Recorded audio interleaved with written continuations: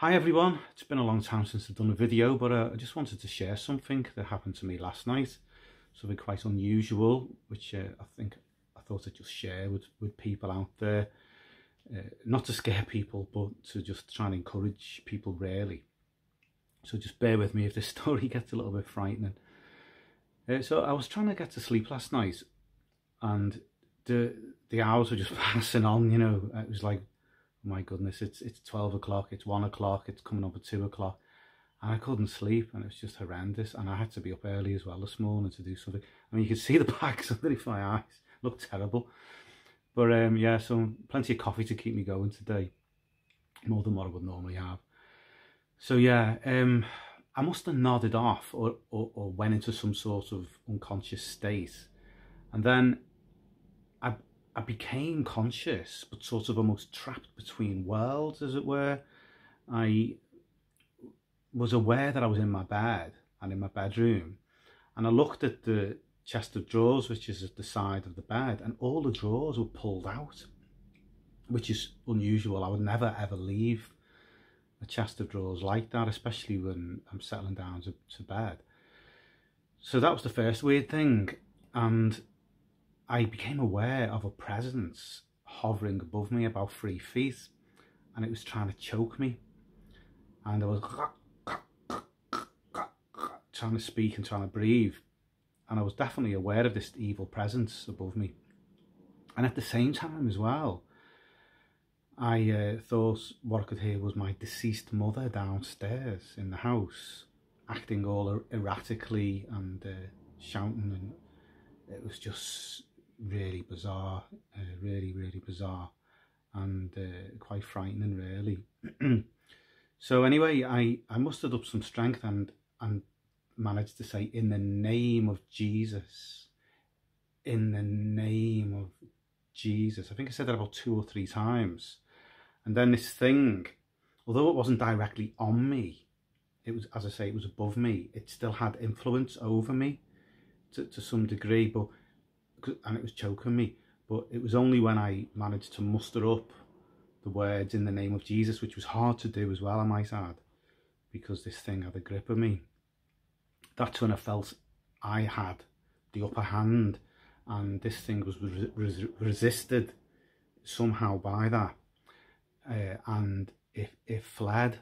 And it was around about this point that I was aware that the chest of drawers was orderly again. All the drawers were back in place, and there was no noise coming from downstairs. So yeah, quite a scary story, but it's just highlighted to me and reminded me of the spiritual battle that we're in as Christians, especially those of us who are Christians, but everyone as well. I mean, non-believers experience these terrible things, call them night terrors, sleep paralysis. Christians would identify it as a demonic attack. It's so strange, because you are in between worlds. You're very much aware and conscious, but nothing seems right. I mean, this is the kind of experience as well that people describe who have alien abduction kind of encounters, where they meet entities, basically just demons masquerading as aliens, or people have encounters with ghosts or other presences, such as I experienced last night, which I would identify as an evil spirit. So yeah, you know, it's encouraging to remember, whether you're a Christian or a non-Christian, that if you have these experiences, it's the name of Jesus that repels these things. I mean, there's been a study done, in fact, of so-called alien abductees who have found that when they've said the name of Jesus over these encounters that they have, that the presence has fled, or the being has fled. So that's quite interesting. But ultimately, although I believe calling upon the name of Jesus is beneficial to non-Christians and Christians alike, because there's power in the name of Jesus. Jesus is the name that is above every name, and the Bible tells us that Jesus at the cross destroyed and stripped all principalities and powers of their authority. That there's power in that name, but although that's the case, ultimately, you need to have trust in the person who bears that name, proper trust. And don't get me wrong, I think some non-believers do, when they hear about this, they do have some trust in Jesus when they do that. But ultimately, the ultimate protection that you can have is really putting your trust in Jesus and really putting your faith in him, being born again, being a true Christian.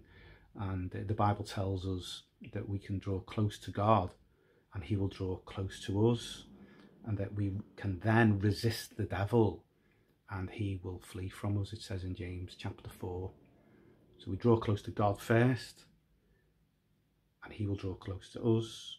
Then we're able to resist the devil or any of his minions and they will flee. Okay, folks, I'll leave it at that. Hopefully you find that story interesting. It's something that hasn't happened to me for a long time. Some of you who might know me will know that I've come from an occult background, and I grappled a lot with demons and spirits in the early days. There was a real war going on inside me and around me back in the early years, back in the late 80s, early 90s. Really struggled a lot. But yeah, don't really encounter that kind of thing much these days. It has happened over the years, on and off, but it hasn't happened for quite a long time. So I actually feel quite encouraged by it, really,